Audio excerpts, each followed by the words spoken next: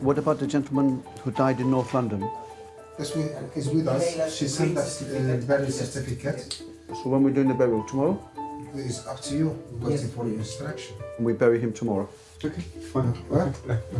See how it goes. Okay, sure. Working here is a 24-hour-a-day, 7 days a week job. Thank you very much. The amount of stress that we experience sometimes is immense. I can still help you, maybe I'm his boss. Yes, I know. I know. Okay, fine. Okay, no problem. I'm Ghulam Taslim and I'm a Muslim funeral director here in London. I'm now part-time and I'm letting the young people take over. So what will happen now is we have taken Miss Valentina in front of the Imam for prayers. So it's Miss Valentina's coffin and we have another funeral happening today. Yeah. So after the prayers finish, we will take the deceased down to the Mariam Centre. So the Mariam Centre is the tall 9-floor building at the back of the masjid. Okay. Inshallah, once the janazah is over, we will take you down into the Mariam Centre. And in one of the rooms, we will do a quick viewing of the deceased. As soon as you're ready, my colleagues will take you to the hearse. We go. Okay.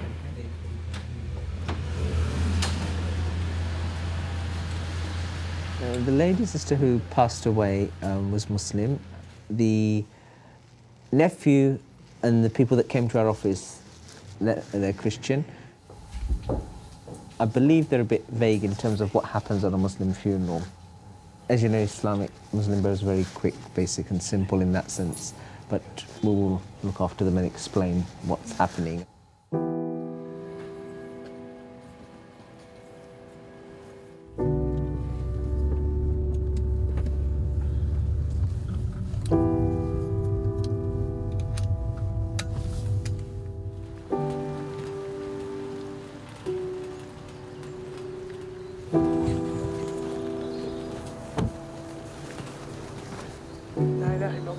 Now my grandson, Khalid Saif, he's come in the last 6 months and we hope that we can train him to take over from me, to carry on the traditions, to carry on the service for the people here in London.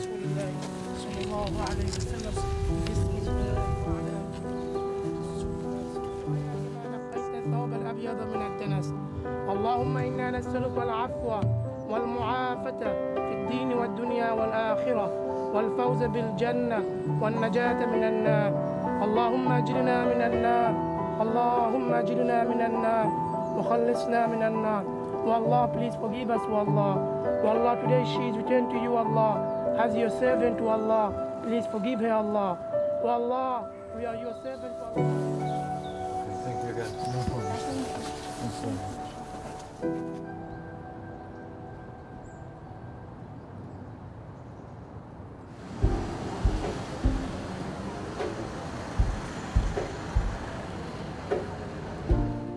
My whole family, as far as I remember, have always been funeral directors. So I've been around the idea of death, and death as an everyday thing. It's carrying on my family's legacy. Mum, do you want a cup of tea? No, I feel sick.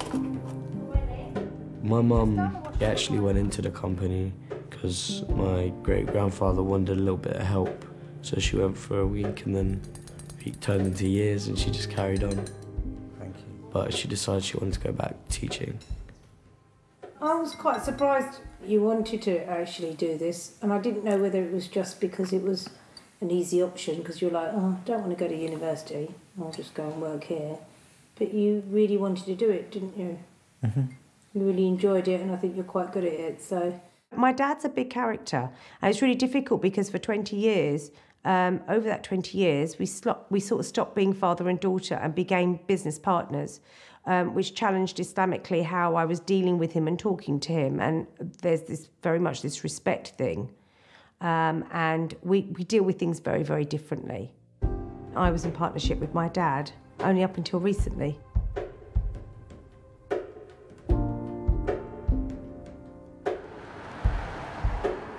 Muna was here for 20 years and she decided that she would stand back for a while because maybe she wanted to direct Haji Taslim funerals and I was standing in her way. We have women come here, their husbands have died, and they can relate to a woman better than they can a man, especially with Asian women. So we need a woman's touch here, and I think it will be coming back. We have about 30,000 plus Muslim population here in the Whitechapel, East London area. And this has always been the kind of melting pot of southern England. Abs, you know them lovely people who visit the mosque every now and then? Not only do they go over to the East London Mosque to cause trouble, they've been over to Northern Ireland, to their lovely little towns, and causing crap over there. Bunch of football hooligans. And they came here the other day. It was a bit. They just walked past, but I don't think it was EDL. It was the other lot. Deputy leader of the far-right group Britain's First has been arrested in London over a speech he made at a rally in Belfast this summer. Don't you remember, Jim? I was here to pick up the kids, and it was a Saturday. Absolutely. Sunday we were working.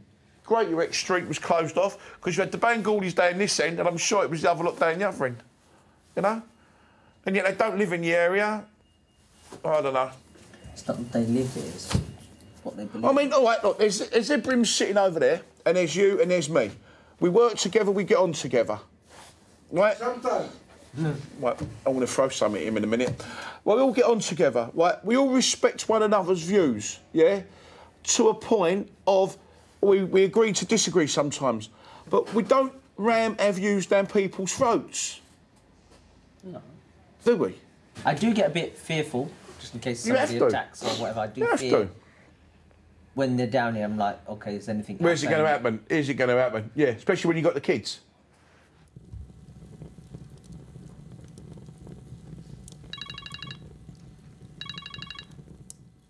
Khalil. When I go to Grounds of Peace, do I need to give them the original death certificate? Yes, you have to give them the original green certificate. Okay, it has to be the original, no problem. It's law in this country, you have to have the green certificate, okay, original, no okay? No Any problem. problems, give me a ring. I will do. Bye, thank you again, bye. You only bury somebody once, and people remember things when they go wrong, weddings and funerals. And if you do it right, the way my dad used to do it, then that's good. And if you do it wrong, those people will never forget you and will always curse you. Trudy? Yes, madam. This is the picture of Dad and me.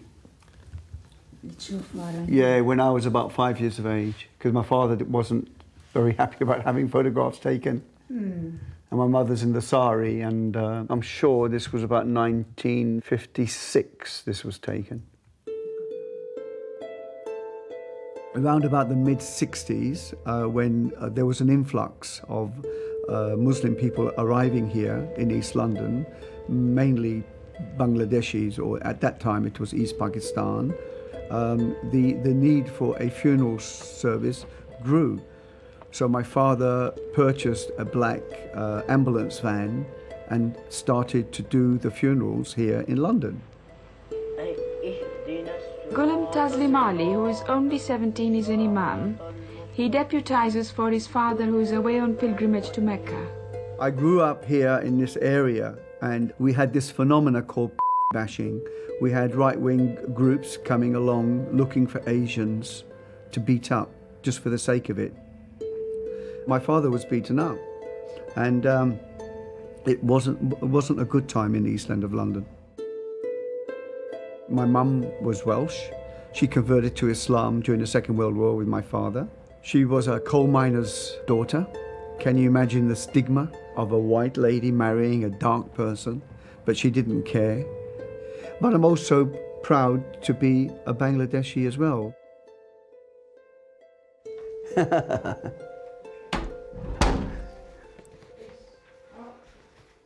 Sweetheart.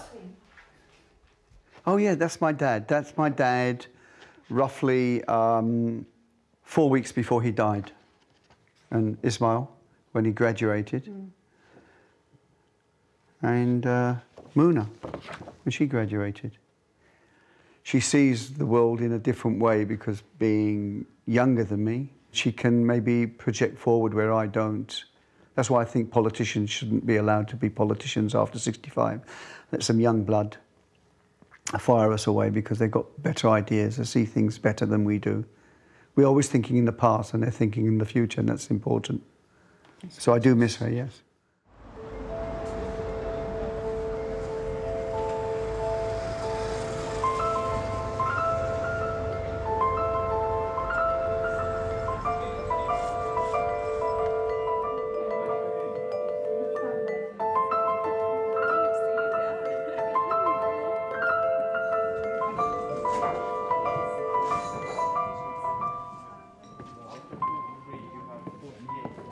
Today we have the inauguration of the strong room for the first British Muslim archives, and guests from all different walks of life have come to join us in the celebrations of this kind of pivotal moment. Haji Taslim set up the country's first, and indeed it was Europe's first, Muslim burial service. We're hopefully going to see Muna and her family members coming in. But we're starting at 5:30, so fingers crossed she'll make it on time. She's got 15 minutes.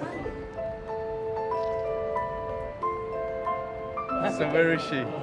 Maybe we should call her. Asian timing.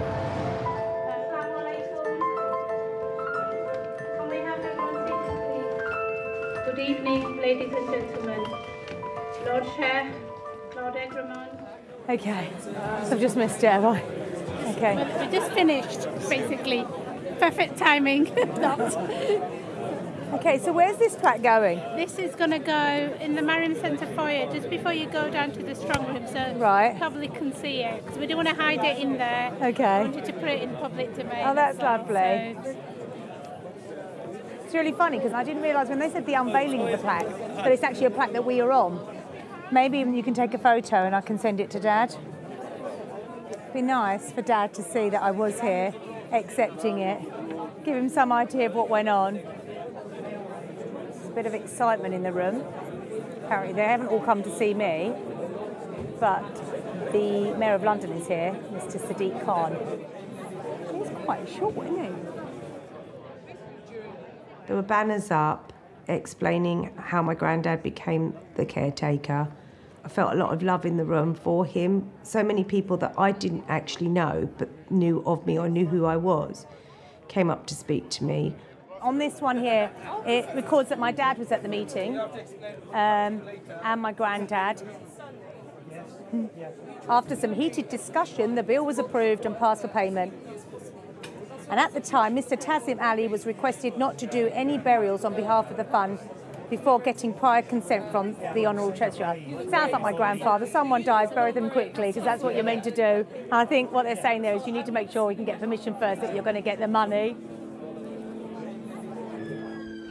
So, welcome to the strong room of the Eastern Mosque. So, your family and your contribution has gone to building this room which will house history. This is my great-granddad. So he was a sailor, a lashkar.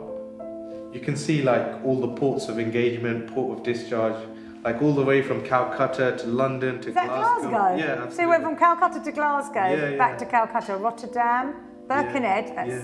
My granddad was in Birkenhead. Oh, really? He got arrested holding my dad. Okay. They thought he'd stolen him. Oh, really? They thought he'd nicked a white kid. Oh, okay. Because my dad was quite, and back then there weren't many mixed. So look, Where's that? to Bombay. And back to London. Yeah. I've seen the Muslim community grow so much, especially in the East End, to what it is now. And I wish my grandfather could see this now. And my children will have no idea of the struggles my granddad had on, when he first came over here, trying to get halal meat. Where would you eat? This sort of thing, it shows how people came over and then just, the struggles they probably had.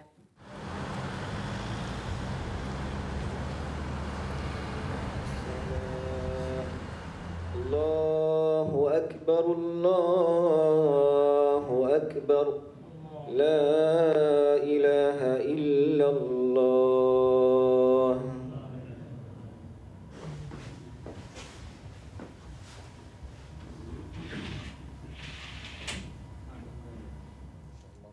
Can you please make prayers for my father, Mr. Abdul Rashid? Inshallah, we always will make prayers. My father has just passed away literally in the morning.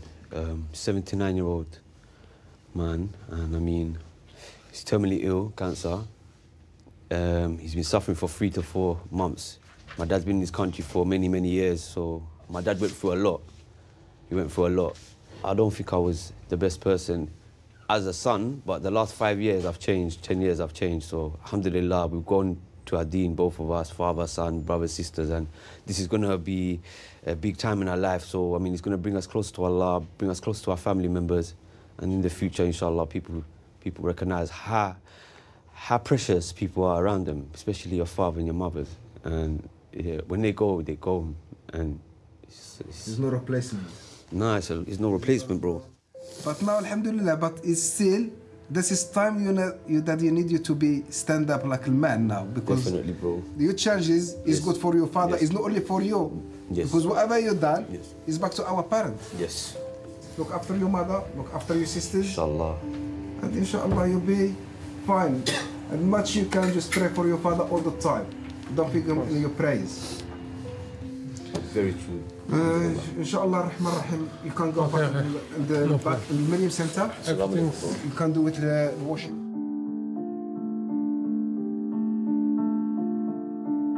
I want to say every death sticks out for you. This is somebody's loved one. It's not something you walk in there and you can take lightly. Every single day you meet somebody that makes you feel grateful or thankful that your loved ones are still here. It moulds the way you view life and then how you deal with your family and your friends. Life's short.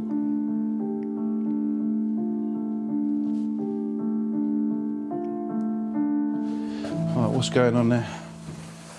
Just ringing Hillingdon Hospital. Right. Hello, ma'am. Could I have the mortuary, please? Hello, mortuary. Abby from Taslims. So if we come 3:45, will the scan happen, for example? Scan's been booked for 4 o'clock. Thank you. Cheers. Bye. Right, let's get moving, because time's now flying. You'll get there, don't worry. Right, okay, right. We have 5 funerals be at Gardens of Peace, inshallah. We've got Momina, Yudu Abdul, and then there's Salimullah as well. The account number is 246.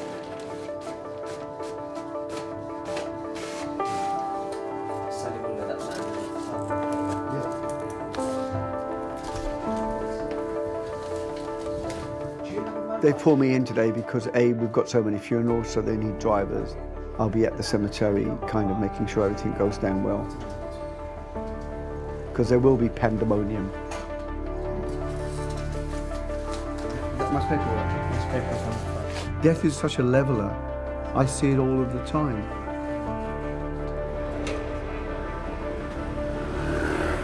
You meet people from beggar to king. And it gives me a big insight into life itself. Every day is a bonus. Come on, sisters, please don't block the roads. Do what your heart tells you to do. Be kind. The kiss may be the last kiss. The anger may be the last anger you show somebody. Forgive quickly. Don't hold a grudge. Here's my one, yeah. Okay, brother, this way, please. This way, brother. Excuse me, please. Sorry. We are all God's creatures. Whether we are Muslim, Gentile, Jew, it doesn't matter. Excuse me, please. Sorry. Okay, you stay this side, brother. You stay this side. You, brother, you go on this side. Okay. From underneath, lift up, please. Bismillah. La ilaha illallah. Slowly, please. Slowly. Thank you, brothers. Bismillah. At the end of the day, we go back to our Creator. I know when my grandfather decides to take full retirement, my mum will come in and make sure that, the business still runs smoothly and that everything's done how it's meant to be. They're really big personalities. I think they're more similar than they realise.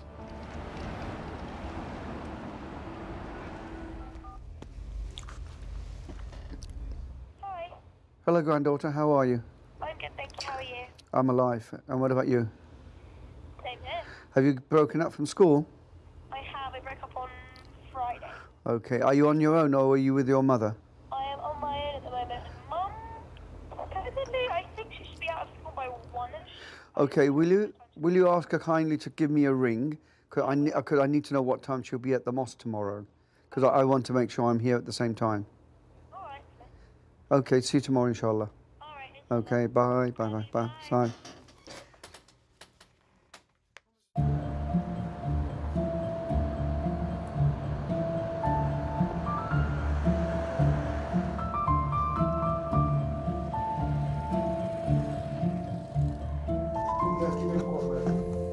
Mona's coming on this week? Oh, I don't know. She's obviously busy with her teaching and stuff, but yeah, it'd be nice to see her in the office.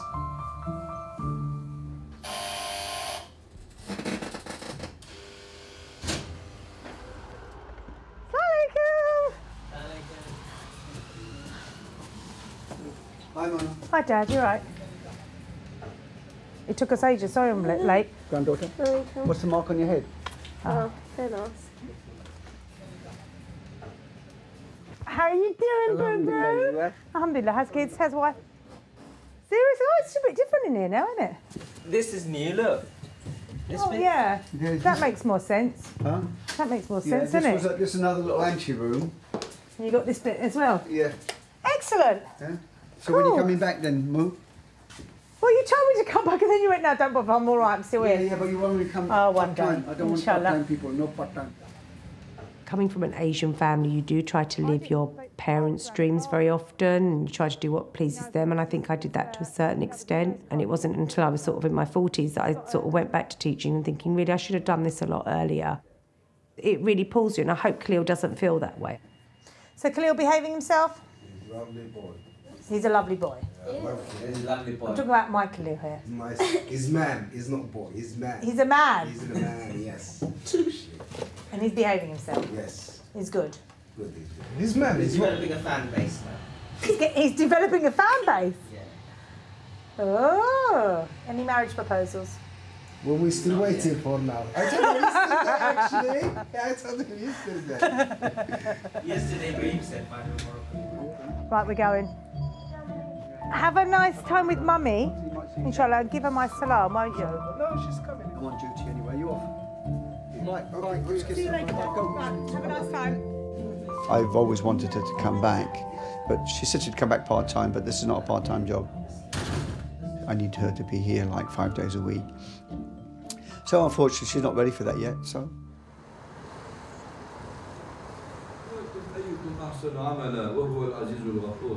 My grandson, with my guidance and his mum's support, he can one day do what I do.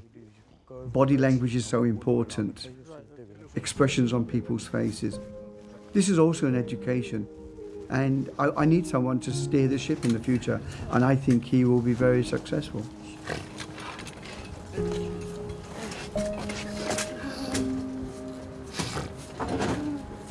We could just follow the actual cart to the burial side, inshallah.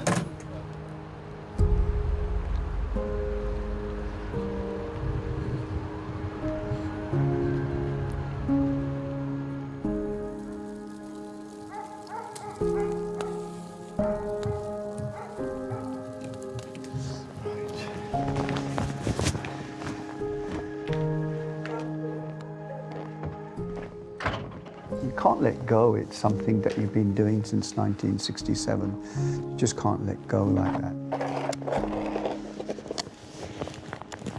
While my mind is active and my body is active, I want to help and assist. I want to retire now. I'm just part-time, you can say. But I think I will only retire when I die. Missed it.